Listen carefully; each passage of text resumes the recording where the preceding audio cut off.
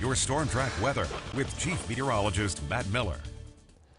Today, temperatures were able to warm back into the 40s after at least the overnight warming kept us from having any significant amount of freezing drizzle early on. And it turns out the amount of precipitation was extremely light early on today. But now we're looking at dry weather for several days. Clearing out tonight, cool weather for tonight. Sunny and warmer tomorrow should really take on a very comfortable feel to the air for Monday afternoon, and we'll outdo that on Tuesday with even warmer conditions. We do have a cold front coming in on Wednesday, but it's not like those last few cold fronts that came through, just dropping us back down to highs in the 40s during the middle of the week.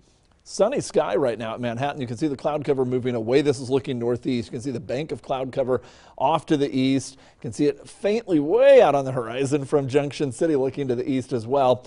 And looking again in the Lawrence area, still underneath clouds, a little bit of clearing starting to show up on the horizon as that area of cloud cover moves on out. Temperatures will really rebound in the next couple of days, but not before we cool down tonight. 40 degrees, currently feels like 32. There is a breeze out of the west-northwest at 15 miles per hour. We've had that throughout the day.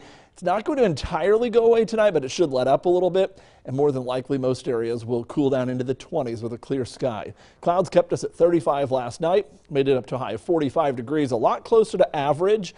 Average high in the upper 40s, and it looks like we're going to be able to, by tomorrow, finally get back above average for a little stretch. 37 at Marysville, 35 currently at Hiawatha. Lots of low to mid 40s, central and south, 46 at Emporia and at Manhattan right now.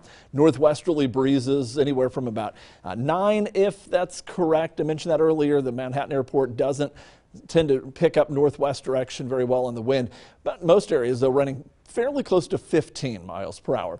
That wind will start to let up by 11 o'clock down into the 5 to 15 range. It doesn't go away overnight, and by the time the sun comes up, it starts to pick up, but out of a westerly direction. And while it does get in the 10 to 20 mile per hour range again tomorrow for a little breezy weather, it certainly won't be an uncomfortable breeze toward the afternoon. And then as we head into Tuesday, we get more of a south and southwest wind.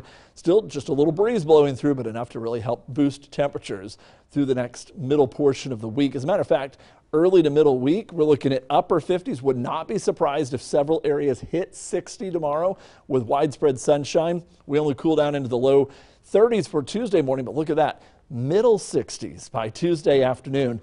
Got rid of that Arctic air and we're back into a warm stretch. And it's really not that high above average. It's only running about 10 to 15 degrees above average over the next couple of days. But after being 45 degrees below average, it's just a huge difference in temperature. A little bit of light wintry weather moved through this morning. Now the cloud cover moving out. As that system exits out, there's a lot of quiet weather across the west. This ridge is building in. That's going to shove this system way to the north of us and allow us to have some pretty quiet weather.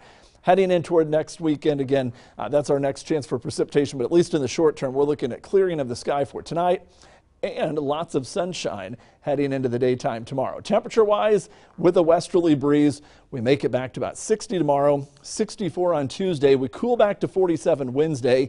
We'll have to watch whether or not Friday brings a chance for some scattering of showers or some indication of that. But I think a better chance of that comes in late next weekend with rain, maybe snow if it comes in late enough in the day, with temperatures back in the low 40s for highs next weekend, but a really nice start to the week. Stay with us. We'll be right back.